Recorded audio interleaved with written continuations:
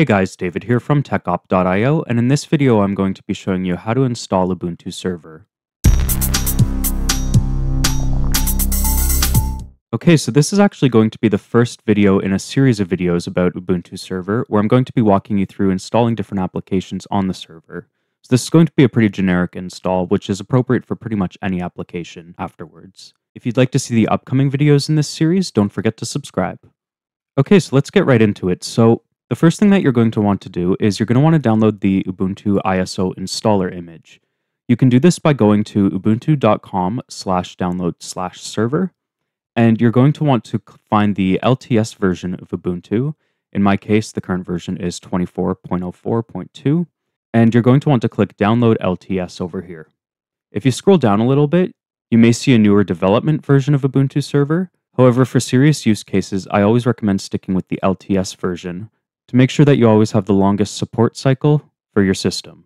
So I'm going to go ahead and click Download LTS over here. And it is a few gigabytes, and it may take a few minutes to download, so just be patient. Once it's done downloading, you can either use it with your virtual machine, or if you're installing this on a physical machine, you can write the ISO to a USB. If you're on a Linux system already like I am here, you can write the ISO to a USB using some built-in tools. I'll leave a link to my video on that in the description below. Okay, so once you've got your ISO downloaded and optionally written to your USB stick, you're going to want to boot into the ISO on your computer. This is normally done by hitting Escape or F12 as the computer is first turned on to access the boot menu, and using the arrow keys to select your USB drive to boot from. Once you've booted to the Ubuntu ISO, you should see a menu similar to this here. Depending on your computer, it might look slightly different, but the options should be the same. With the first option selected, try or install Ubuntu Server, you're going to want to hit Enter. And you're just going to want to wait a few seconds for the system to load. This may take anywhere from 30 seconds to a few minutes, depending on the speed of your computer. Okay, so once the installer is loaded, you'll see that we're at this menu here where I can select my language using the arrow keys. I'm just going to leave it on English, and I'll hit Enter.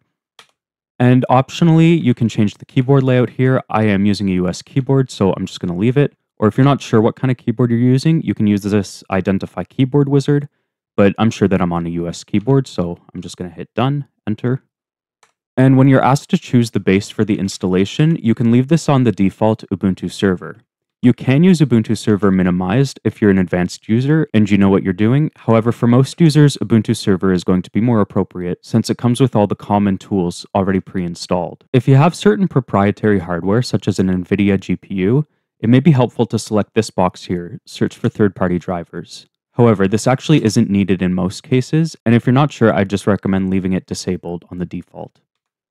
So I'm going to go ahead and hit Done, Enter, and on this screen we're going to be asked to configure our network interface. So if we go up here to the network interface, you can see that I was assigned an IP address from our DHCP server of 10.0.2.15 on subnet /24. Now, leaving this on DHCP may allow the IP address of the server to change, which we don't want. A server should always have a static IP address, which means that it doesn't change. This is because if you have devices connecting to the server, you always want those devices to know where to find the server. If the IP address of the server starts changing, that makes it pretty difficult.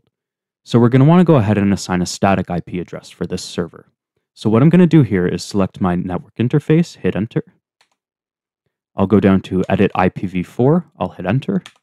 And I'll hit Enter to open the list of options, and I'll go down to Manual here, and I'll hit Enter. And I'll go down to Subnet, and we're going to need to fill in our network information. Now, if you're not familiar with networking, the easiest way to do this is just to use the IP address that was assigned to us from DHCP, and assign it statically here so that it doesn't change. Most modern DHCP servers will be fine with this, but if you do run your own DHCP server, you may want to go and designate this IP address there as well. So what I'm going to do here is just reuse the subnet information from above. So in my case, we have a /24 subnet, and that's probably going to be most common.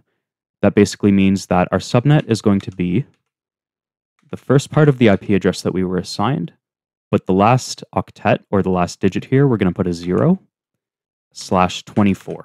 The /24 basically means that the last part after the last dot is all that can change in this IP address. So the network I'm on can have IP addresses ranging from 10.0.2.1 to 10.0.2.254. I'm going to go down to address here, and I'm just going to type in the same address that we were assigned from the DHCP server. And now the gateway is going to be the IP address of your main router. Now, in most cases, again, this is going to be the beginning of your subnet here, with the last octet or the last number just being 1. Again, if you have a more advanced network configuration, this may not be the case, but this is a pretty safe assumption here. And finally, again, a safe assumption, but not always the case, your name server is normally the IP address of your router again, so 10.0.2.1 in my case. Once I've assigned those, I'll go down using the arrow keys and hit enter on save. And it took a second, but now we have a static IP address on this server, which means that it won't change. So once I've done that, I'll use the arrows to go back down to done, and I'll hit enter. And you can enter a proxy address here if you want. Again, this is for advanced users. If you're not sure, you can just leave it blank and hit enter for done. Now on this screen here, you may just want to wait a minute just to make sure that it can connect to the package repository for Ubuntu. If you get errors on this screen, it most likely means that there's some sort of problem with your static IP address configuration on the last screen, so you can go back and fix it. In my case here, it looks like everything's working okay, and so I'll just hit done. And for the storage layout, I'm just going to use the entire disk. If you're an advanced user, you can use a custom storage layout, but if you're not sure, just leave it on use an entire disk, and I'll go down and hit done, enter. And this is just a summary of the changes it's going to make on the hard drive. Again, if you're using a custom layout, this might be useful, but if you're just using the guided layout, just hit enter. And it's going to ask if you're sure you want to continue because this is going to erase everything on the drive. Yes, we're sure, so I'll just go down and hit continue, enter. And now it's going to ask you to create an account as well as give the server a name. So I'm going to put in my name here, David. Server name, I'm just going to name it Ubuntu Server. You can name it whatever you want, but this is the name that other computers will know this server by. I'll go down to pick a username. I'll just choose David for now, and it's going to ask you to make a password. And once you've confirmed your password, just go down to done, hit enter. And if you have an Ubuntu Pro license, you can go ahead and select Enable Ubuntu Pro up here. For most users, you're probably not going to have one of these, so you'll just leave it on skip for now and hit enter to continue. And if you want to be able to access this server remotely right off the bat, I would go ahead and put an X in this box here, install OpenSSH server, because if you don't, you're going to need physical access to the machine once the installation is done. If that's okay, you can leave this blank, but on a lot of servers, you're going to want SSH access. So I'm going to go ahead and select this, and I'm going to hit done. And you'll have the option of installing different popular packages here. I'm just going to leave everything blank because like I said in the beginning of this video, this is meant to be kind of a generic Ubuntu installation that can work with any applications you want to put on it later. So I'm just going to leave all these unselected for now, and I'll go down to done and hit enter.